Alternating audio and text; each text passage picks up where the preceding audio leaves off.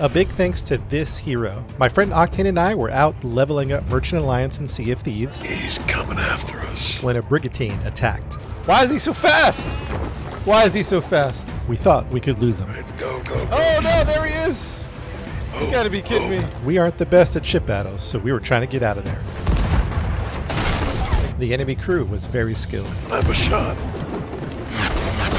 More fire, more fire. They were going to sink us any minute. Incoming, incoming. But then in the distance, we saw Hero in his sloop. We asked for assistance. Yo, sloop in front of us. Sloop at our 12 o'clock. We are another sloop near you. We have a brigantine chasing us. We wouldn't mind some assistance. It looks like our hero is going to help us. We just might survive. But then things went from bad to Are you worse. serious? Or Megalodon. Oh my. This is not.